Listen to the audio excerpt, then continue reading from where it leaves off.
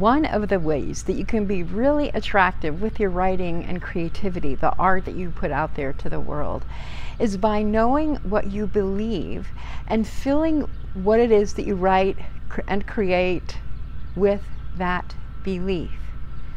Now, when I say that, what you believe, I'm talking about your empowered beliefs, because your empowered beliefs fill up your writing with that energy.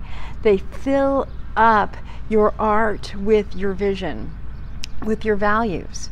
So if you take what you believe and meet up that belief with your core values, what is most important to you, and then you fill your writing, fill what it is you're creating, fill your business with your empowered beliefs and your core values, and allow that to fuel what it is that you're making for people, it has phenomenal results every single time. Now, it might not mean results as in all of a sudden you go viral, but what it does with results is the people you interact with take your work and fill their hearts with your work, with your empowered beliefs and your values. You get to a space of purpose. A space of purpose that goes beyond the job you're doing or the task you're taking on. It is much more of a soulful thing than something you check off your to-do list or a particular chapter of your life. I know that a lot of people will say, my why is my children, for example.